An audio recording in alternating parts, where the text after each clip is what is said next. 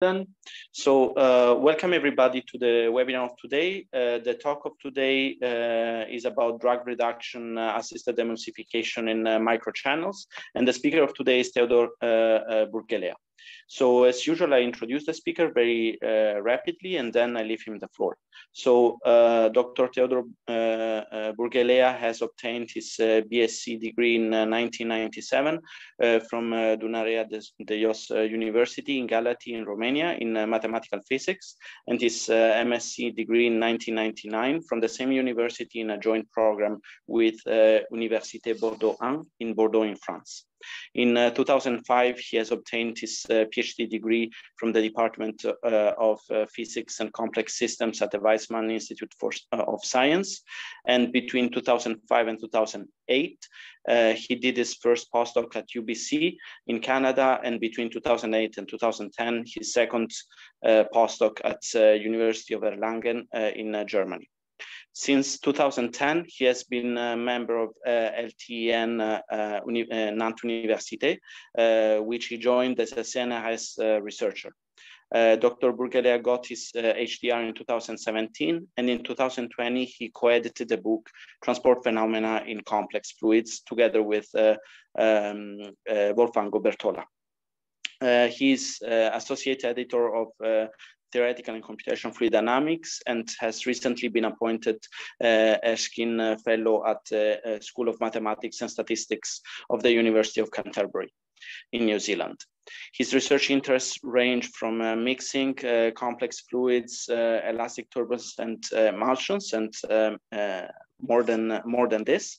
So it was a pleasure to have introduced Teodor Burghelea for the webinar and for the speech he's gonna give. So Theo, I stop sharing my screen. You can start sharing yours, and I leave you the floor.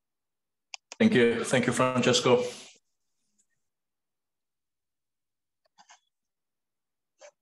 Okay.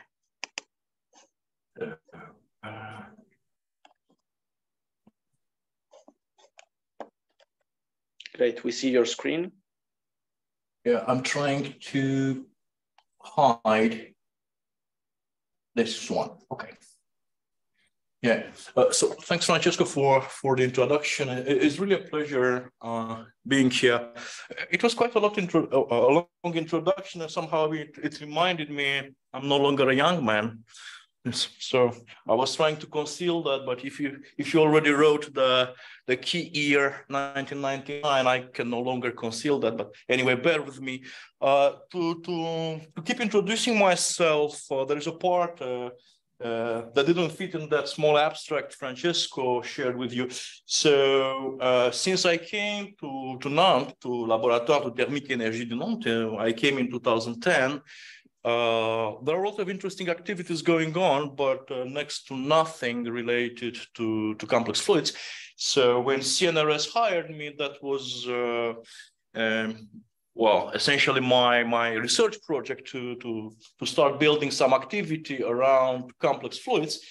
And of course, there was some sort of local requirement, and to integrate my own interest with the lab itself, I had somehow to start enjoying some more applied perspectives. So that's why, in a nutshell, what I'm doing since 2010, I'm calling it generically transport phenomena in complex systems, in complex fluids. And this keyword transport phenomena actually is simply there because besides fundamental issues related, like why something happens this way, we are also trying to fit in some practical applications, somehow to optimize mixing problems or to transport heat more efficiently and things like that, which are more down to earth.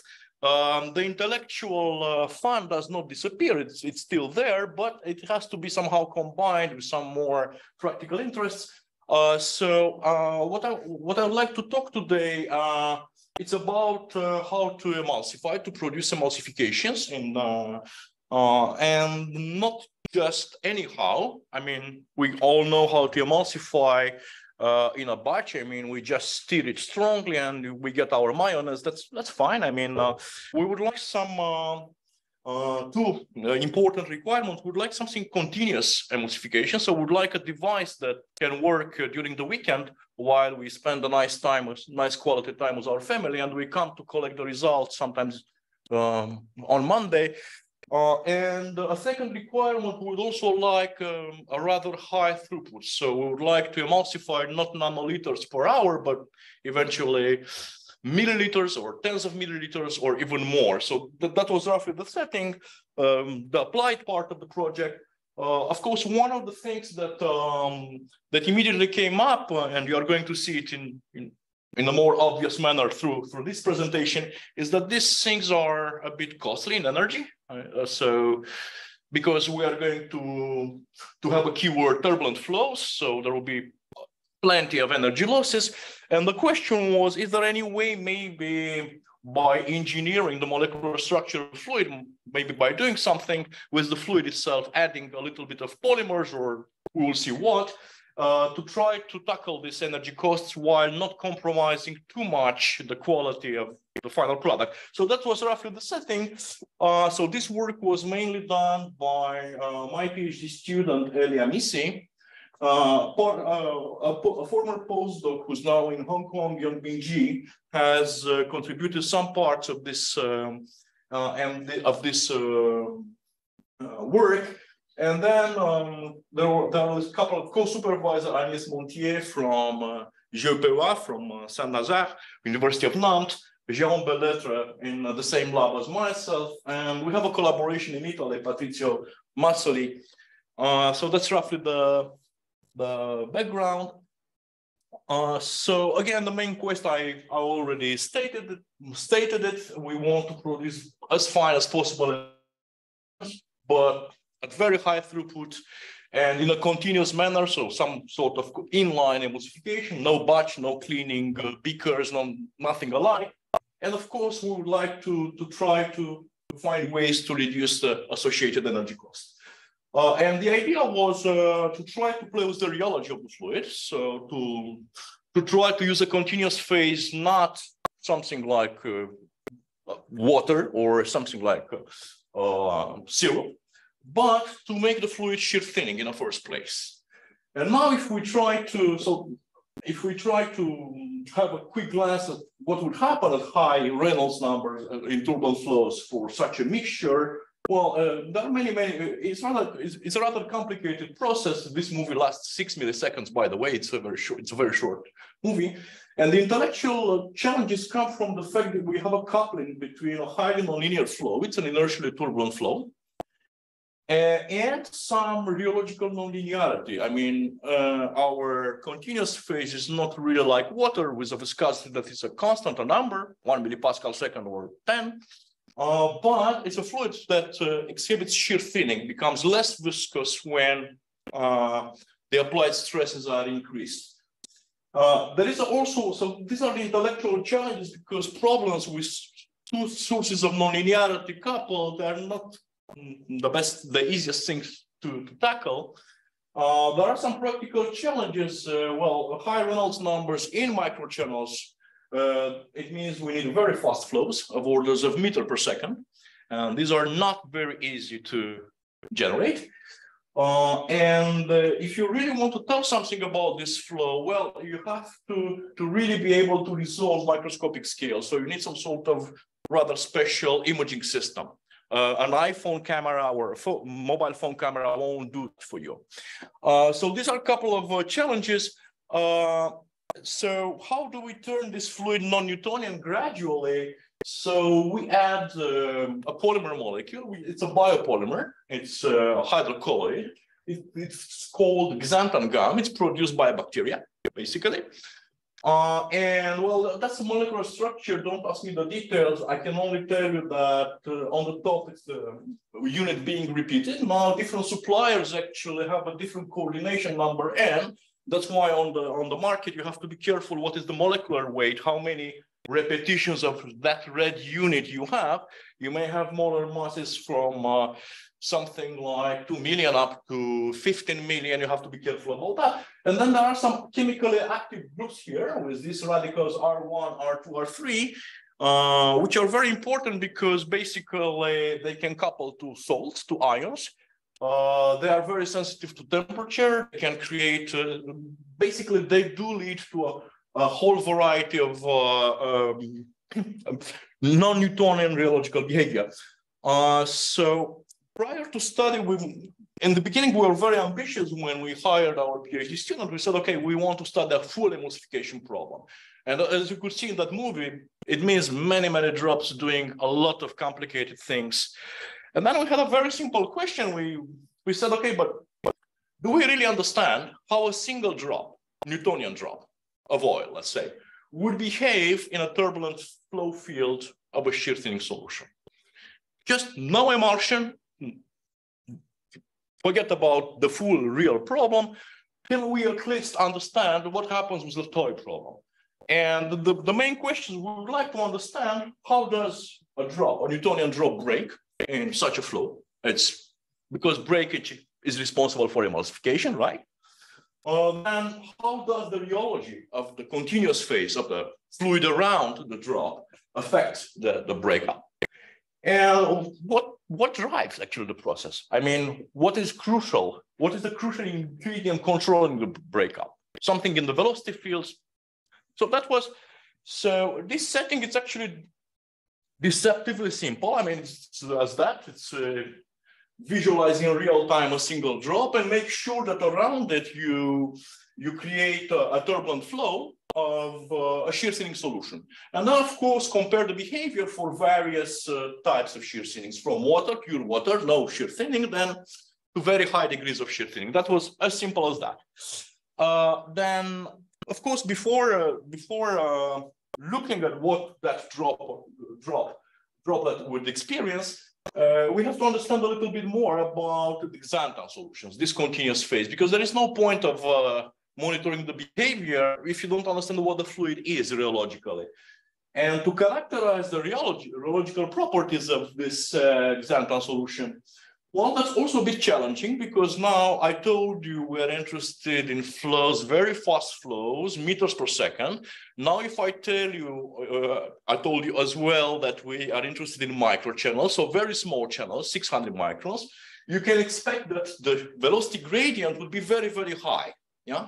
So what does it mean? It means that we need somehow to measure the rheological properties in a huge range of rates of shear, of characteristic velocity gradients. And that you cannot do it solely with a classical rheometer. A classical rheometer normally would allow you to work up to 100 seconds minus 1, roughly, depending on the viscosity of the fluid, because above this range of values, order of magnitude, you will trigger inertial instabilities during your rheometric test, and then your viscosity measurements are worth nothing. You can discard them. And then in order to be able to access such shear rates without, you have to switch from a classical rotational rheometer commercial device to some sort of homemade microfluidic rheometry. And here, if you inject side by side a reference fluid and a viscous fluids to test, let's say the red one, and you simply measure visually with a digital camera the position of the interface between them, it's rather easy by stress balance. It's rather easy to show that the ratio of viscosities of your fluid to test and the reference fluid is actually proportional to the ratio of the width of this blue fluid and the red fluid. As simple as that. And now, because this is a microfluidic rheometer, basically the width, the total width of this channel goes down to 50 microns. It allows you to measure up to 4 times 10 to the power 5 seconds minus 1. So that's how we matched, actually, with the same fluid, we performed measurements in rotational rheometry, then in microfluidic rheometry, and we match them. And let's see what that comes. So this is actually, well, the general knowledge in, if you Google or you search on the web xanthan solutions rheology, the most frequent keyword you are going to get is a shear-thinning fluid, a Kawaya-Suda model. So that's roughly the viscosity versus shear rate. Is that so? So let's see. So here I'm displaying on the left depends on viscosity versus the applied stress. I switch from shear rates to stresses. And the four symbols are classical rotational rheometry, which you can notice that this curve, they cut somewhere here, because then I'm entering inertial instabilities. And then I add the rest of the curves. The empty symbols are measurements for the same concentration, same color of curve, but with microfluidic rheometry. So now I can cover a range of stresses, which is roughly, nearly 4 orders of magnitude in stresses, and I can tell you something like 6 orders of magnitude in shear rates. And now, in order to understand the characteristic rheological regimes, it's enough to look at the zero shear viscosity, so the location of these full symbols, and to plot them versus the xanthan concentration. And we observe some of the things which were rather normal in literature, so some dilute regime, then above a concentration threshold, C star semi-dilute regime, then even above another scaling regime, a concentrated regime. And what happened next was really, really strange when we increased the concentration past 0.3%, roughly. Well, the life became completely different, and not in a good sense, because we didn't really understand what happens. So the scaling completely broke down. So this dependent scaling here, it's a lot steeper. It's something like 4.5, power 4.5. We didn't really know what it is, but then when we looked back at our viscosity curves, indeed, above 0.3%, there is a clear plateau of viscosity developing at low stresses. And these plateau values are not negligible. They go 10 to the power 3, 1,000 Pascal second. It's huge. It's 1,000 the viscosity of water, yeah? And then we had this intuition, which was a little bit risky. We said, what if in this regime, actually, we are dealing with a gel, with a weak gel, with a yield stress fluid? And that's a really not a very orthodox guess, because in most of the literature, nobody talks about that. And in order to test that, we had to test this. So what we did, we went back to our rotational rheometer and we performed creep tests. So how is it done? You impose a constant stress in your device and you monitor the time dependence of the sample. And you do that for different imposed stresses. And the low stress is actually the flow stops for the blue curve. Then asymptotically for each higher stress, it enters some sort of a powerless scaling regime. And this is a very simple and neat way of telling from a viscous fluid, yield stress fluid. How? If you simply measure the scaling exponent alpha of the deformation with time, at long times, there are two possibilities. If this alpha is 1, then if you differentiate it and you get the rate of shear, the velocity gradient, so they are constant. That's a viscous response. So then you have a clear viscosity, well-defined viscosity. On the other hand, if this exponent comes out, if you fit this asymptotic zone, comes out negative, then by differentiation, your shear rate will be proportional to something like a negative power. So what does it mean? It means that in the asymptotic time limit, it goes to 0. So what is that? It's exactly this flow stoppage you see here for the blue curve. Well, what does it mean that the relative velocities go to 0? It means that this stuff, this material doesn't flow. It behaves like a gel. And now how do I tell gel from fluid? Well, I measure this exponent alpha in a wide range of stresses and for various concentrations. And that's what comes out. So at low concentrations, 0.2, for example, the blue symbols, I'm roughly around 1. Don't mind the scatter. In experiment, we never have perfect things. There is no perfection. So we are clearly now somewhere for 0.3, 0.4, let's watch these triangles. At low stresses, this alpha exponent is smaller than 1. Then at critical stress, it becomes 1. So what is this critical stress? It's the yield stress. And as you increase this, when you increase the concentration of xanthan, well, this transition becomes even more obvious. So for 1%, you have a huge yield stress, roughly 10 pascals. You cannot miss such a big yield stress. It's a very sticky gel. It's a bit like the sanitary gels we used for so long. So you cannot miss that for a Newtonian fluid. So now basically we can tell something about this fourth weird rheological regime that starts around concentration 0.3. That's not a concentration solution. That's not a semi-dilute solution. That's not a dilute solution. It's a weak gel. And it's not Karo-Yasuda model. You may attempt to fit it with Herschel-Barkley if you wish, but no Karo-Yasuda. So now we know a little bit about our fluids. And obviously you can guess that through my presentation, I'm going to vary this concentration of continuous phase in this range that I already know it. You can guess that. Now, our system is conceptually very simple. It's a cross-slot flow. So there are two inlets, yellow and blue. So inlet one, it's the dispersed phase. We inject oil, simply commercial oil, cooking oil. On the inlet two, we inject the continuous phase, which can be water or xanthan solutions. Of course, we always inject water because it's our reference. We want to compare things with water. And there is something interesting about this device, because if you look now in a different cross-section in the third direction here, perpendicular to this direction, well, the two channel inlets actually are uneven. So one of them is 300 microns, the other one is 600. So what does it mean? You get here some sort of an impingement region where you create a vortex, even in a steady state, because you simply inject the fluids at different levels. So you create some sort of a vortex, which, and why we did that? Because normally vortices are a lot easier to destabilize. And we wanted to destabilize things to trigger turbulence as early as we can. So that was roughly the, and to create final emulsions. Now, the data acquisition system, it's also very simple conceptually, but I have to tell you that altogether here, it's the price of a very fancy car. So it's simple conceptually, but very expensive practically to buy because of two key elements. So there are two special pumps that can go something for each inlet. They can go something to 50 bars. It's a huge pressure to apply to a microchannel. The microchannel itself is armored, so it's built in between aluminum slabs. It's a bit. It has a design of a small tank, of a micro tank, to sustain such high pressures.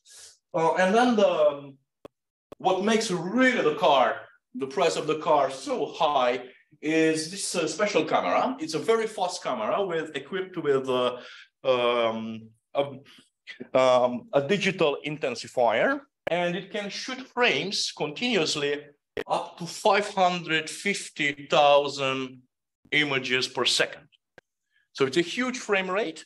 And of course, in huge frame rate, you need a very good image intensifier because you need a lot of light. And that's roughly the setup. It's conceptually simple, but in reality, not very easy to set in place.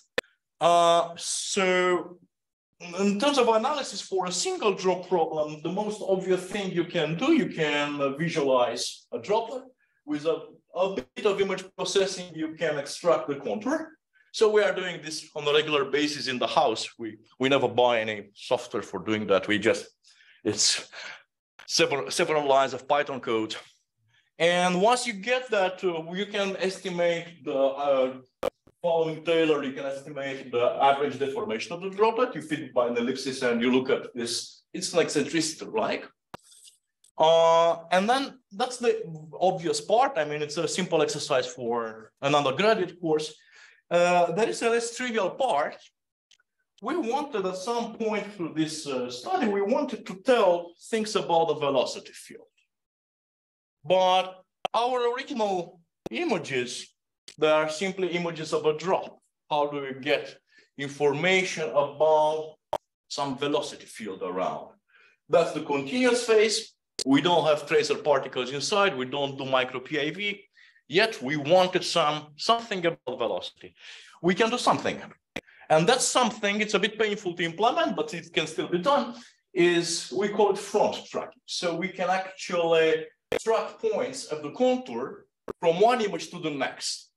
And we do some sort of particle tracking of the points and the contour of the drop.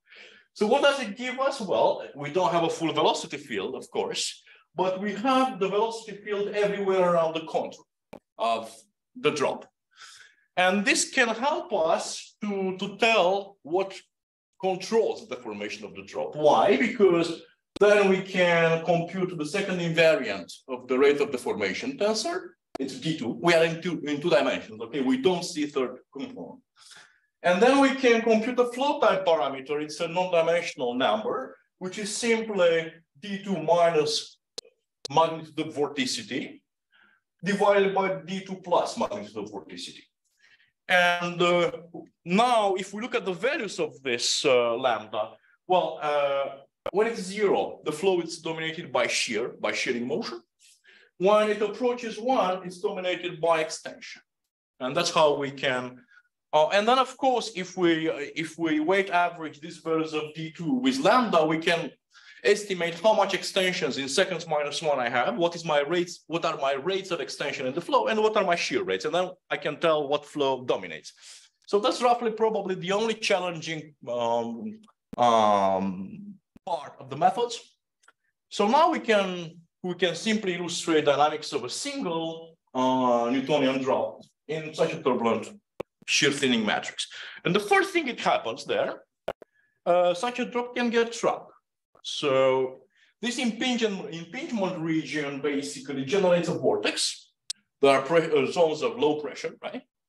And in this vortex, in these red squares, the droplet can be trapped.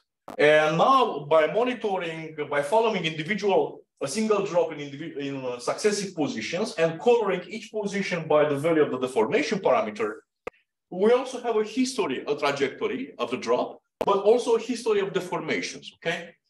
And that's what happens compared from water on the top, 0.05%.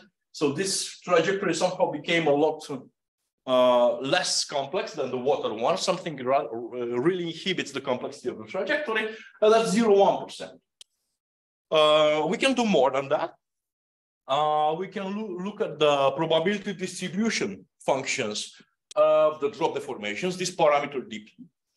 And well, they are centered around at low values for water. So water is somehow a little bit stiff, doesn't really like to, so probably capillarity doesn't really allow deformation very easily. 0.05%, there is an increase of deformation level, of average deformation. But the distribution is still unimodal. I mean, there is a clear maximum. For 0.1 degree, somehow for 0.1%, the distribution becomes bimodal. And again, the overall deformation seems to shift to the right. So this looks like shear thinning. More shear thinning the fluid is, more deformations we are getting into the system. Now, if I try to plot the time the drop remains trapped in the vortex, because I can count how many milliseconds or fractions of milliseconds I'm staying in the impingement region. Well, this time actually is proportional to the concentration of xanthan. So when I increase the concentration, basically I'm favorizing a little bit the trapping. And so is the average deformation, the time average deformation, the red on the right axis. It increases more or less with xanthan concentration. So the first thing that can happen to a drop, that was our question, is that it can get trapped. That's the statistics of this trapping at various concentrations. Now, if I look at the probability of not distribution, simply the probability, I count trapping events, okay? Something interesting, and I play with the flow rates. I play with the driving flow rates, meaning I increase the Reynolds number, roughly. So at low flow rates, this probability decreases monotonically with concentration. So it means that higher concentration, less probable trapping. Now at high flow rates, there is some coupling in between the inertia of the flow and the non-Newtonian rheology. These distributions are no longer monotonic. For high flow rates, it's a bit difficult to say they are monotonic. So indeed, there is some complex thing happening even with this very simple setup of a single drop. We have only one drop. And the only thing we do with the statistics, we look many, many times at its behavior. Now, what controls the trapping? If I want somehow to pilot these trapping events, what would be a right control parameter for the trapping events? So we're defining some sort of kinematic parameter by equation 1, which takes as input the inlet velocity squared. It's an energy ratio, and the outlet velocity squared. And we call it like strength of the swirling flow. Yeah? And then we correct this by accounting for the non-Newtonian rheology. So we take this non-dimensional ratio, water viscosity divided by the xanthan solution viscosity. And if we plot all our trapping probabilities versus this effective strength of the swirling flow, well, there is no trapping below 0.1. Then water falls completely, belongs to a completely different movie. It never falls on any of the scaling. But then surprisingly, the rest of concentrations we explore, 0.05, 0.1, 15, 0.2, they tend to align more or less up to the size of our statistics. You can imagine we don't have here a huge statistics to some sort of a square root dependence, somehow suggesting that these trapping events occur via some sort of an imperfect bifurcation. So that's one phenomenon, trapping, but this is not really the most important in the context of emulsification. Because again, emulsification means you like to break up drops, interfaces. You like to deform interfaces than to break. So the real thing to look here, probably the most exciting thing, is how a single Newtonian drop breaks in the turbulent flow of shear-thinning fluid. As function of both Reynolds number and, of course, shear-thinning rheology. Movie time. So I'm warning you that this movie might be long because I played with the frame rate, with the artificial frame rate. In reality, it's 6 milliseconds or 4 milliseconds, not more. So let's see what happens. So that's the case of a single oil drop in a Newtonian fluid. So everything here is a Newtonian fluid. So that's.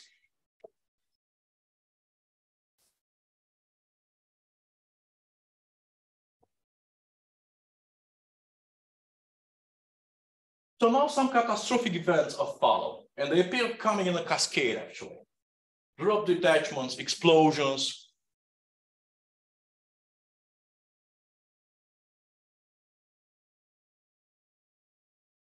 The mass is not rigorously conserved because there is a third dimension we don't see in the third dimension. So don't be worried if you don't conserve the mass. Now, if I acquire the same movie for a xanthan solution, the shape, the intermediate shapes of the drops are completely different. We are getting very, very long filaments. So these deformations follow a completely different topology. We are getting very long filaments. They last rather long times. Okay, there is a breakup, that's true. There will be some secondary drops inside, in between the big mother drops, but not ejected outside. The water was ejecting outside of this. In this case, the small droplets, the daughter droplets, are generating as fragments, appear as fragments of the filament. Whereas for the water case, they were ejected to the left side mostly from the big drop. So we can see that that was, by the way, a similar Reynolds number. Playing with rheology of the matrix is life-changing. Now, what is the statistics of breakup times? So basically, if I count the time since the droplet enters my channel up to the moment its first breakup. So what is this time? So of course, we do this for many, many drops. So our students were very, very patient. They need to get a PhD, of course. And we got basically that's the breakup time versus concentration. At high flow rates, magenta and red curves, these dependencies are monotonic.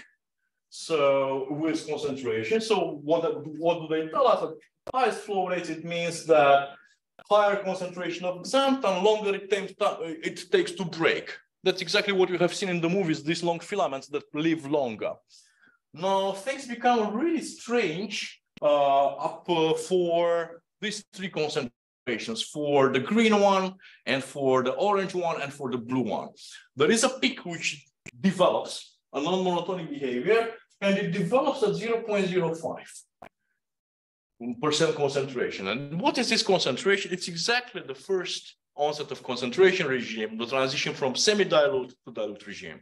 So something dramatic happens when we exit the semi-dilute regime and we enter, we exit the dilute regime, we enter the semi-dilute regime. So that's a key concentration that completely controls the statistics of the breakup times.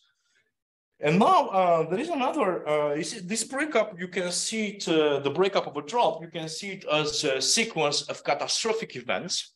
It's more or less like a bomb exploding. I mean, you can imagine yourself a singly connected object, a bomb. You trigger it, you move, and it explodes in many, many fragments. And of course, stronger the power of the bomb is, higher the speed of these fragments is, more bigger is the disaster it causes. And now the question is, if you have such a capillary bomb, and that was exactly the case, let's see what a capillary bomb, how it looks like. So I show you again the water moving as keeping frames. That's how it looks like. That's a capillary bomb. So that was actually a droplet of oil. During 6 milliseconds, I'm skipping frames. It spread out in many, many fragments. Now the question is, how do you diffuse such a bomb? Can you do something around so the explosion will somehow become less damaging? And all you have to do, in order to answer this question, let me measure the number of simply connected objects. So of course, if I start with a single drop, I start with one, I have a single drop. And instead of looking at the shape of the drop or deformation of the drop, I count how many drops I see in the field of view. As long as I see one, it's 1, 1, this part. Then when a sequence of explosion events is triggered, then this number increases. Well, for water, which I was calling a capillary bomb, the blue curve, this is dramatic. I mean, this increase with time is very steep. The characteristic times are very short. Now, if I increase gradually the xanthan concentration, I add more and more xanthan, nothing else, just xanthan. And not big amount. We talk here about 0.2%, okay? It's not a huge amount. And for the highest concentration, 0.2. Well, the breakup is delayed, that you know already. I have shown you the movie. This long filament lives long time. And then the steepness of the dependence hinted by this spline line is a lot smaller. It's less steep. So basically, this bomb, eventually, we would keep increasing the xanthan concentration in the continuous phase. Well, this bomb basically can be completely diffused. I mean, there is no more capillary bomb. So if you compare this, the magnitude of this slope with this slope, it's a ratio of something like 50 times or 20 times. So that's how we diffuse a capillary bomb, use xanthan solutions. But now I would like to look at the statistics of connected objects. So I'm interested in something else. I would like to understand a little bit when a drop breaks and some other simply connected objects are born, daughter objects. What are these? Drops, really, like drops or filaments? Because we have seen xanthan creates filaments, and I wanted somehow to start counting to see how many filaments it does, and how do I tell a drop, something like that, from a filament? And so there's a very easy way. So I can simply divide the area, this drop, by perimeter square, and I call this a sphericity parameter. And now if you take the case of a circle, of a perfectly circular object, you get 1. If you take something, a very slender filament, you get something approaching asymptotically 0. It will, when your drop degenerates to a line, this will be 0. So now all I have to do, I have to look at statistics of this non-dimensional parameter and to see what happens. So at 0% for pure water, the relevant part of the statistics is around 1. So what's that? These are drops, right? So water normally produces drops when it breaks. If I have water around, drops are predominant as a shape. Now, as I increase gradually the xanthan concentration, there is a tail here at low values of this sphericity parameter that grows on the left. And so what is this tail? Again, if I look, it's around 0, right? A small value. These are filaments.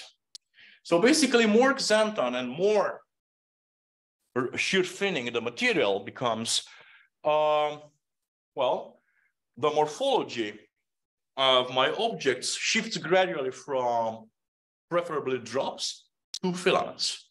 So filaments will always appear, and statistically they'll be more representative when my matrix is very shear thinning. So now there is a question which why we came up with this front tracking technique. Well, not only because it's very fun. I'm not sure for the PhD student, but for me it was really fun. There is a precise reason to do that.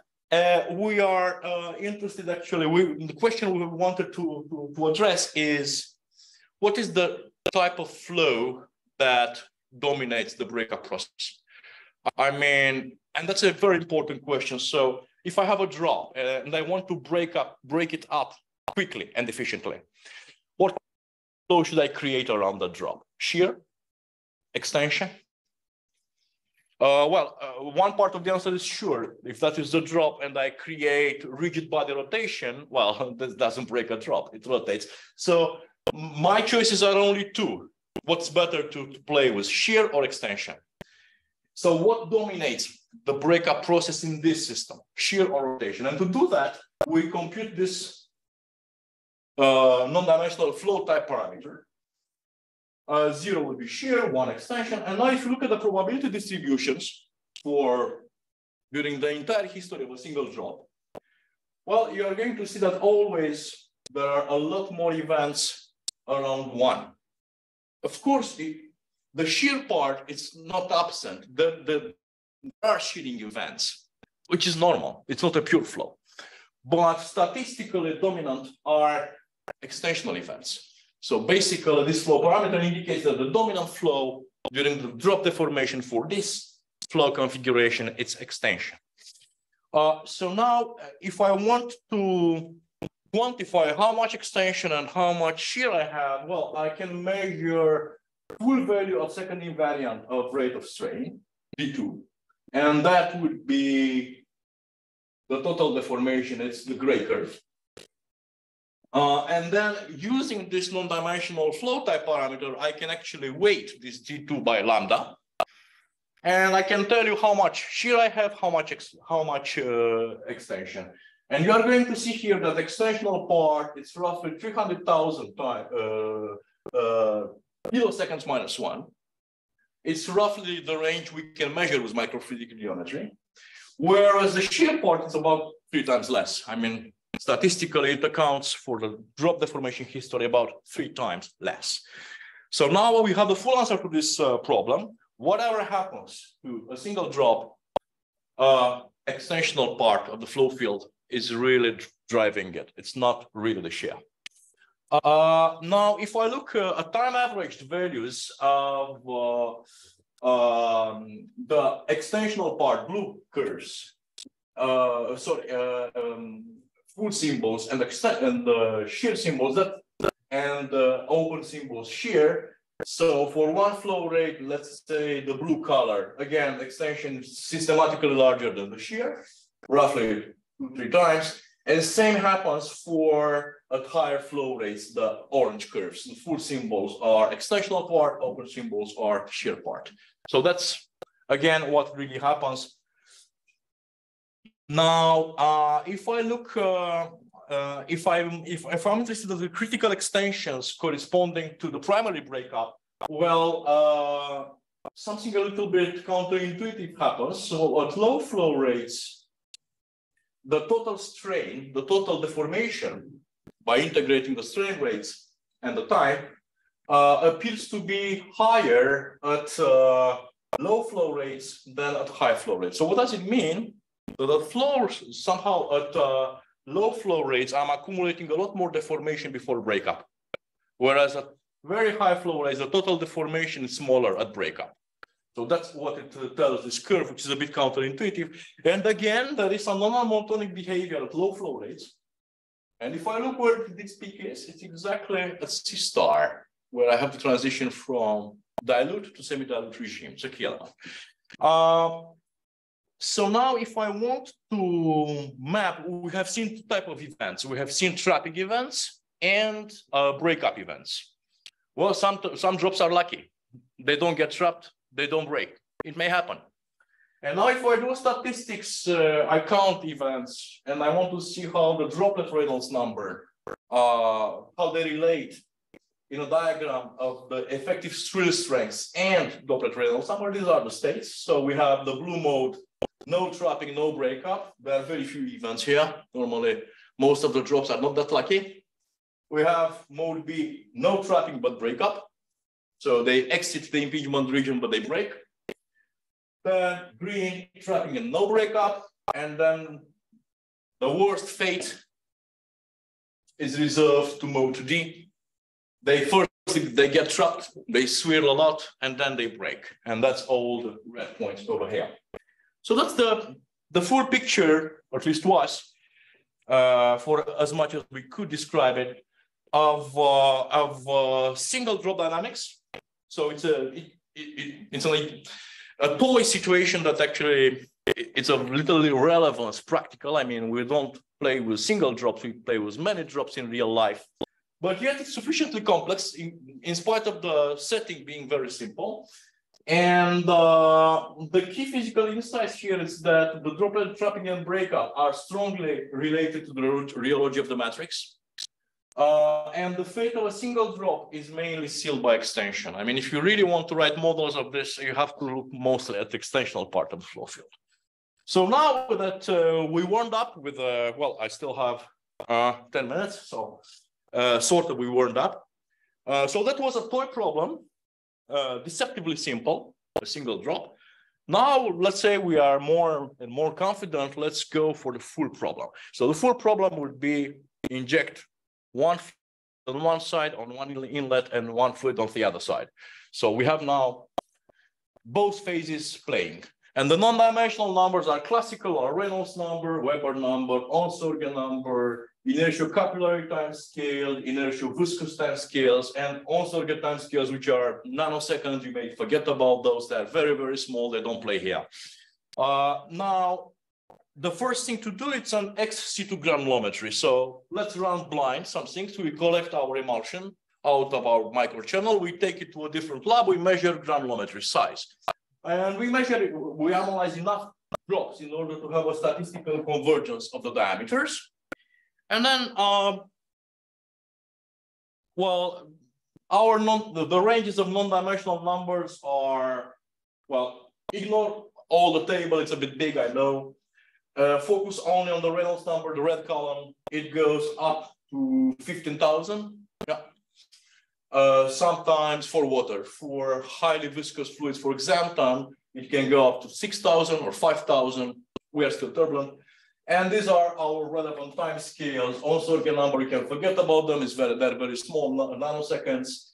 Our things will happen in the inertial comparative over scales comparative to the inertial capillary time scale. So we can also ignore a little bit the viscous time scales that are far too big. And now if I plot the dependence of the mean droplet diameters on the left. So for example, let's look at a slow flow rate, a slow pair flow rate. So it's Reynolds number right above transition. These are the blue symbols. Well, the dependence is non-monotonic. Something really, really weird happens above 0.3%. I don't know if you remember, I said something about yield stress behavior, about those range of concentrations. Now, if I keep increasing the flow rates, the Reynolds number, this non-monotonic behavior flattens somehow. So this means that adding xanthan basically will progressively bring me to a state, final state, high concentration, more comparable to the initial state, like water-like. Up to the point that when I play with 300 milliliter per minute on the continuous phase, well, I can get it for 0.2% xanthan. I can get something very close in diameter in granulometry as I would get for water. So that could be interesting. It means maybe if I have another reason to play this game, maybe that's a game I should play. And another reason would be maybe this is energetically more efficient. And then if I increase even further the flow rates, well, Reynolds number becomes something like up to 15,000. Well, there is no more non-monotonic dependence. It doesn't matter really xanthan or not xanthan. So basically you are staying, that's something that presents no practical interest, and you will always obtain the same emulsion. But practically interesting would be to sit somewhere here where you still have a non-monotonic dependence, meaning that, for example, the red and the black curves, meaning that if you can play with xanthan and then maybe decrease energy costs by adding xanthan, well, and still get diameters comparative to the water case, maybe that's a game to play. Maybe that's a go. Now, the question is there any relationship between this non-monotonic behavior of diameters and my concentration bounds? Where is the peak? Somewhere 0.1%. Do I see here 0.1%? Yes, I see it over here. Sorry for the log scale here, it's linear. So that's the transition between semi-dilute regime and concentrated regime. So this appears rather clearly over here. Then when this weird data appears, these points, last points at high concentration, 0.3 and 0.4, which don't follow any of this previous trend. Where are they appearing? Above 0.3, and 0.3 is 2, 3. It's exactly the bound of the yield stress regime. So yield stress actually does something completely different. Let's see what. But first, I was trying to sell the idea maybe it's good to work in this regime with red points and black points. That would be good, adding xanthan, only if adding 0.2% of xanthan could somehow reduce my energy losses. Let's see if so what I have to do now, I really have to look at pressure drops versus Reynolds number. Well, they are linear up to an onset. Then they become superlinear. That onset is the onset of inertial instability. And for all xanthan concentrations, it's roughly 1,100 Reynolds for our channel. And now, if I want to compute a flow resistance, what would I do? I would normalize these pressure dependencies by the laminar part, by the linear part. And then I put them all on a plot. And that's what I get. So how do I read this plot? Well, that's the water case, the up triangles. So steeper is this curve, more energy losses I have in the flow, higher flow resistance. And now what happens when I shift the colors, I go to yellow, that's the highest xanthan concentration. This curves shift down. It means that my relative increase of flow resistance diminishes. What do we think is that? This is drag reduction. So actually, we are winning energetically because we're observing the phenomenon of drag reduction. And now if I go back to this idea here, yes, I would like to add 0.2 xanthan to still have along the red curve, at least flow rate, more or less similar diameters. But because drag reduction exists here, I win energetically. So it's a win-win situation. But now, if I want to plot the relative drag reduction versus relative to water, of course, water has no drag reduction, versus Reynolds number, that's what comes out. So you can see we can gain roughly 50% in drag reduction for 0.5% xanthan. Water, that's the reference water, it's 0. And it's monotonic with xanthan concentration. So if I can still get good granulometry along the yellow points, it's a nice thing to do. Drag reduction would help me. Now, what are actually the dispersion modes? So if I play with Reynolds number and in all possible ways and with concentration of xanthan, what types of fluid-fluid interfaces I see? So here white, it's oil. Whatever is not white, it's the continuous phase, xanthan solution or water. So a first type of interface, it's parallel flow. If I want to animate it, it's not much happening. So that's low Reynolds number. It's a parallel flow. Then at higher Reynolds numbers, I'm getting thick filaments. something like that.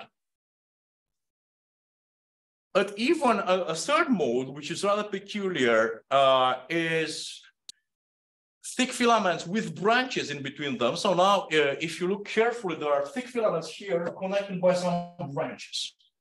So these bridges between filaments actually are reinforced by what? By the presence of yield stress.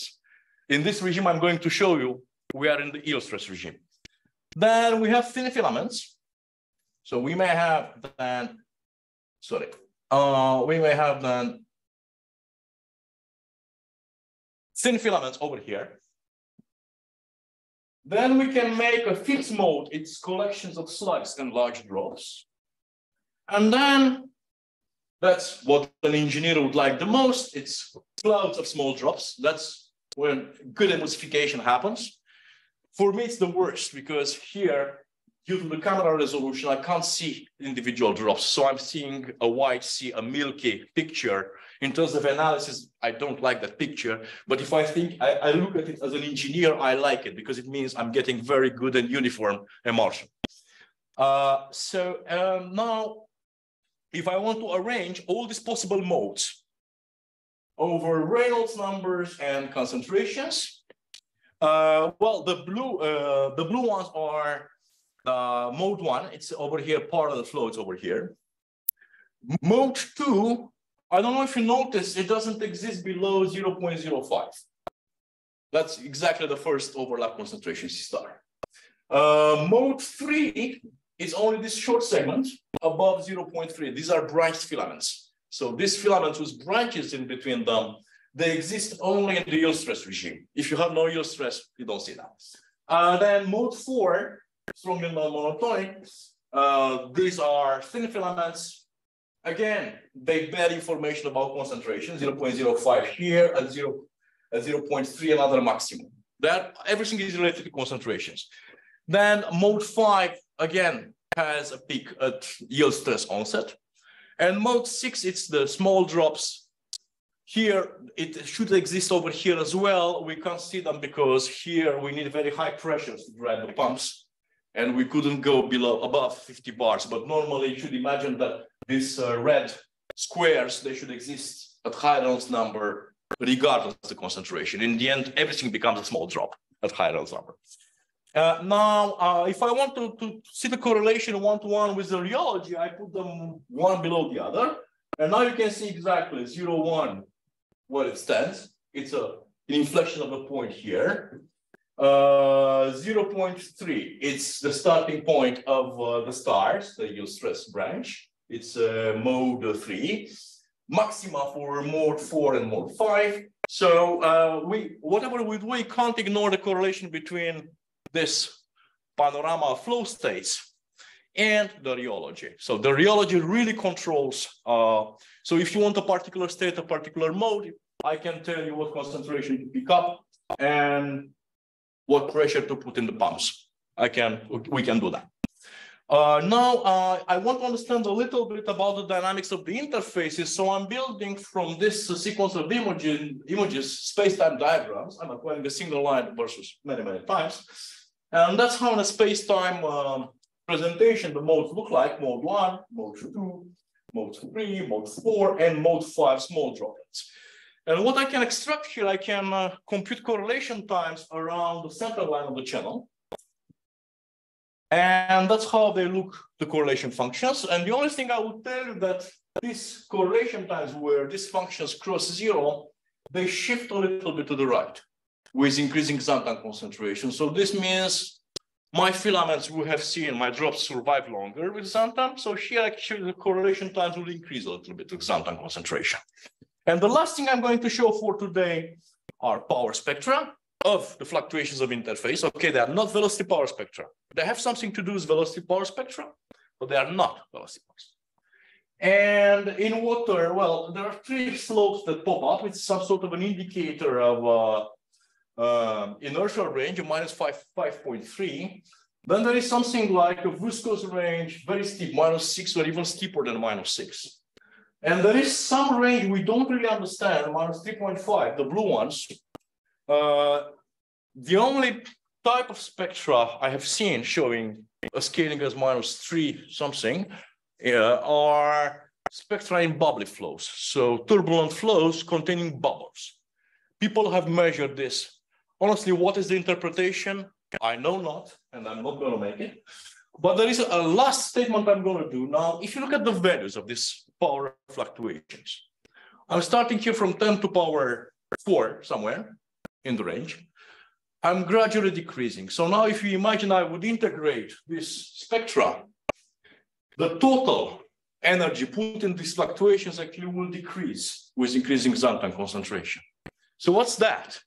It means that more xanthan I have in the solution, my flow somehow becomes laminarized. I mean, the power put in the fluctuations goes down. Does it make sense in the context of drag reduction? I think yes.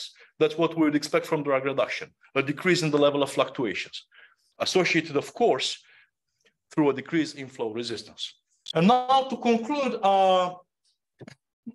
playing with the rheology actually of the continuous phase may be rewarding actually. Up to some point, of course, when you get gels and you need to buy new pumps. So one may get emulsions comparable granulometry by adding small amounts of xanthan. And the advantage is that we reduce the drag, we reduce actually the power losses. We reduce the, we employ drag reduction and we somehow make the process energetically more efficient. And the shear-thinning rheology adds several layers of complexity in, there is a price to pay now. If you want to understand what really happens, there are modes, new modes of dispersion that come from the shear-thinning rheology, and the whole overall picture from a fundamental standpoint becomes a lot more complex. So we are winning on an applied side, engineering side, we are getting something that might be useful, but on a fundamental side, intellectual side, well, we have more things to do. And with this, I thank you very much, and well, I'm ready for your questions. So thank you, Theo, for the very detailed presentation. So as you just said, let's go on with questions. Is there someone there in the seminar room who would like to ask a question? Just go ahead. I don't see the seminar room, so you can let me know if there is someone there. Sure, please. Maybe I can ask a very general question.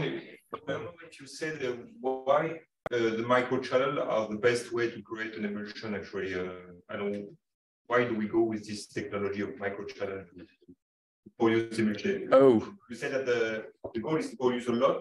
Yes. So why? They're portable. Sorry? They are portable. Oh, okay. So basically, this microchannel, I didn't show you. I should have brought a chip like that. You can literally put it in a pocket and transport it. You can, they are cheap to fabricate, to produce. I mean, the total fabrication cost of that, materials included, working hours would be something like 60 euro maybe. So they are portable, they are cheap, and they are easy to modify. If you would build a long pipe, for example, and then you, for some reason, you want to change the design, that's a bit more difficult. Because you have to machine a long pipe, you have to, a microchannel basically, changing completely the design, takes something like half day. And the costs, they stay in that portable. Presumably this one is not the efficiency.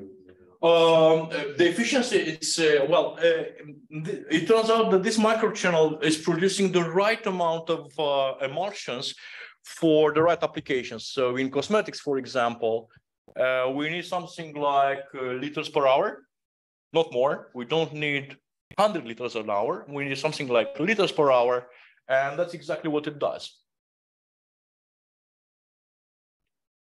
And it's also relatively easy to, okay, here we put it in extreme situations of 10 bars, but you can imagine less viscous fluids. You can supply the pressures, you can supply them from a compressed air line, which is available in many places. So we get 2 bars. In most of the buildings around us, we get 2 bars. So this means you want to produce an emulsion. Sure, you are not going to produce at 1000 Pascal seconds viscosity, but millipascal second viscosity, but something like 100 millipascal second viscosity. All I have to do, I bring in the channel and you connect the tubings to your compressed air And that's it. You don't have to measure anything. You bring the beaker and you collect the result of the Marshall.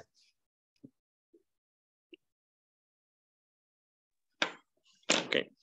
Is there someone else who would like to ask a question in the room?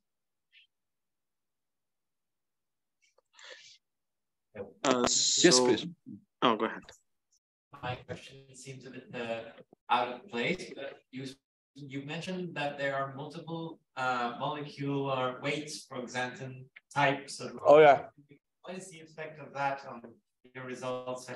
Oh, so no, what I said, so probably I phrased it a bit too quick.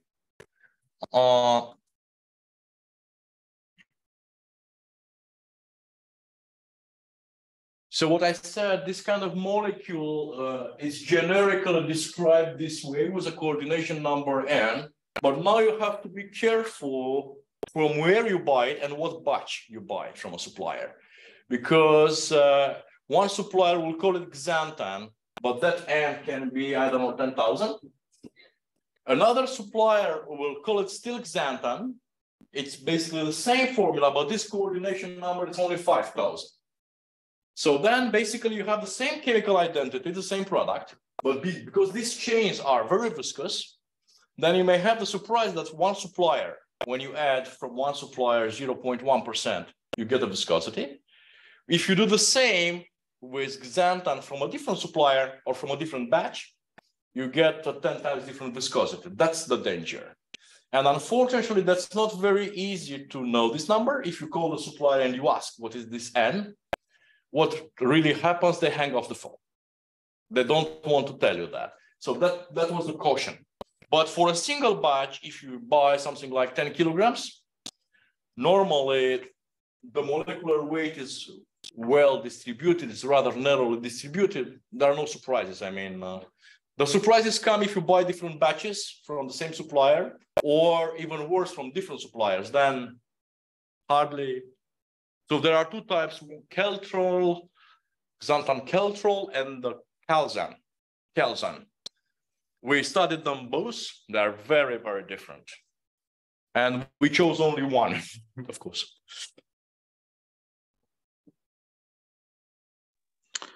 Okay. I do have a question regarding actually the add of xanthan to create the polymeric solution that you use afterwards for the emulsion. Yeah. So basically, you kind of identify different modes or different regimes for the emulsion, and I was wondering how and basically you present it in a parametric space, which is concentration of xanthan and Reynolds number, right? I guess 1 second. Let me get to that. Yeah. Perfect. That's this one. So what I ask myself is if the difference in the modes can be somehow explained by different characteristic parameters like non-dimensional groups that potentially link the Weber number, the Bingham number, because what I was thinking is like the Weber number is supposed to control like interface forces against inertial forces. So basically the size of the droplet, and the Bingham number is supposed to control how difficult it is to deform small droplets. Yeah, let me answer this question, or at least a partial answer. But I have to show a plot that I did not show it. I wanted to finish before, in time, actually. I will try. Are you still seeing my screen? Yes. Yeah.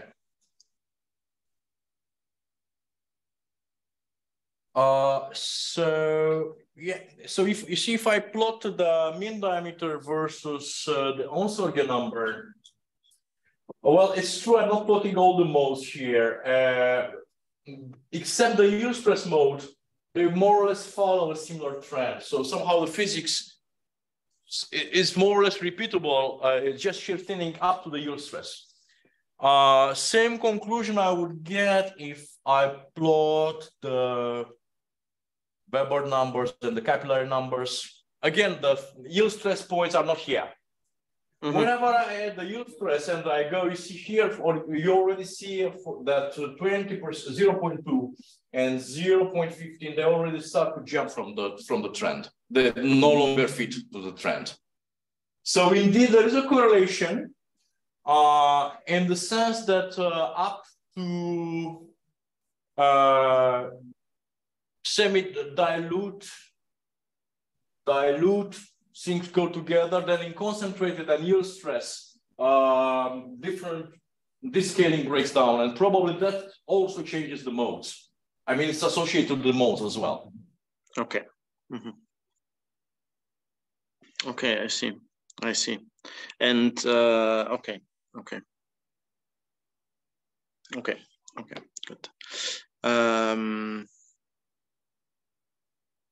Okay, so let's see if there is someone else who would like to ask a question, and either from the room or from the virtual audience. Just feel free to unmute your mic if you want to ask a question. Or Theo, please tell me if there is someone in the room who would like to ask one. How do I see that? Let me. In this room? No, yeah, not in this. No, I don't see anyone. Actually, okay. I have one. It seems that it is the mode 6 which is most efficient to create more emulsions. So it is at low concentration. Well, it's yes and no. The issue is that mode 6 anyway, it exists everywhere. The issue with mode 6 is that, you see, the Reynolds numbers are above 6,000. Then the pressure drops are huge, and the energy costs are huge. And the advantage of increasing concentration is that maybe we can get similar diameters with different modes, but in drag reduction regime. So drag reduction actually will somehow smoothen down the energy losses. So that's where the advantage comes from. The minimum drop diameter never decreases, of course. But the whole catch, I think, is that we can achieve more or less that diameter in the presence of drag reduction rather than without drag reduction. And that's probably what, particularly if we want to produce emulsion during weeks in a continuous manner, that's probably what we would like to do.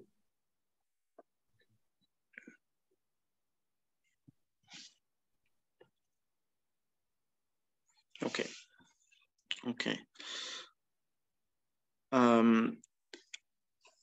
So is there someone else there who would like to ask a question? No, I don't see anyone. So I think also I don't see any question in the virtual audience. So I just would like to ask you a last question that's regarding the dynamics you observe with the filaments, actually. Do you, that's the dynamics of the thin and the thick filaments. Did you see any sort of qualitative difference between them when you actually find, when you use concentrations which are higher? I mean, the energy related to their interface deformation, does it look like having a difference between the two cases, or it's difficult to tell? It's a bit difficult to tell, I think. It's a bit difficult to tell because, so you see this, for example, you are thinking about mode 2 is thick filaments. You see that they exist in a rather narrow band. Yeah. The black stars, the black crosses, they're in a rather narrow band. It's a bit difficult to tell. And many of them, they are confined, actually.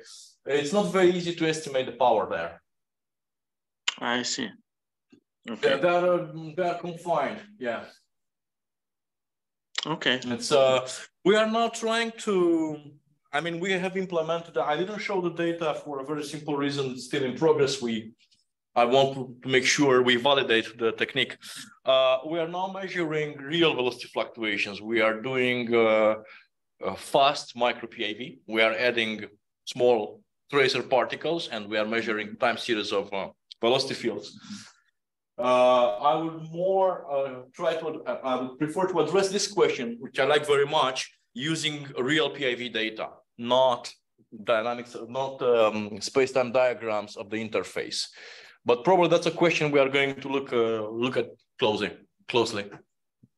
Yeah, because actually it's always very tricky to take an interface and deduct like informations about the velocities, because always like the tangential velocities. Well, it's worse than tricky. I think in many cases it's wrong. Yes.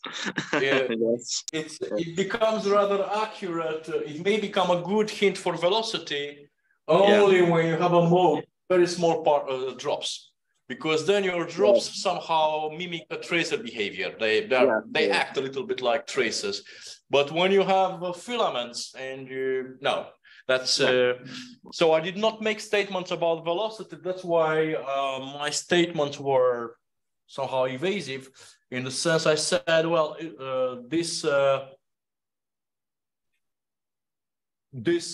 scaling laws resemble somehow we see in turbulence, but I did not call them turbulent scaling laws because I'm not sure they can be compared. But they're a reminder. That's why I didn't fit any power laws. I just put a guide for the eye, just to remind you that in real spectral velocity in turbulent states, you see such scalings. That was the entire point. Okay. So thanks a lot for the reply. So is there anyone else who would like to ask a question? Oh, there are still people in the room. There are still people in the room. And no question. Okay.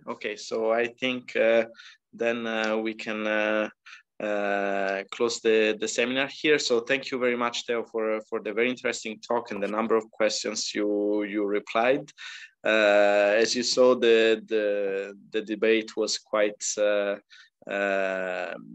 open, and that was great. Thank you very much.